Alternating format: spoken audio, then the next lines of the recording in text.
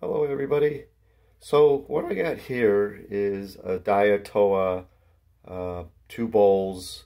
What's unusual about them is you couldn't find them in the American market, even though they were labeled made in Japan.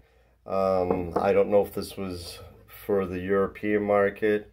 Also, this pattern design that's inside and the pattern that's on the outside, this is different. It's not the same pattern that normally comes with the inside pattern. So that's what's kind of strange about these.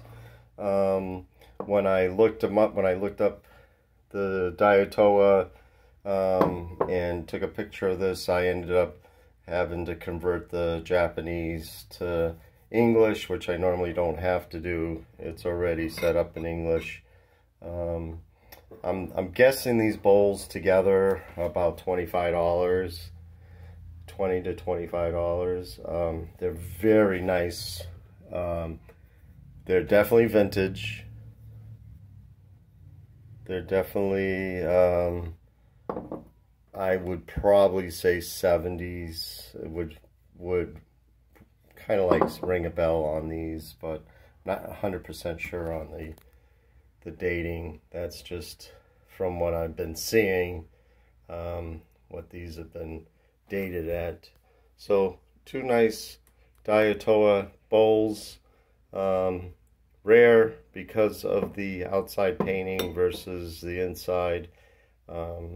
Usually they just have a very light print on the outside, just like the inside. So pretty cool.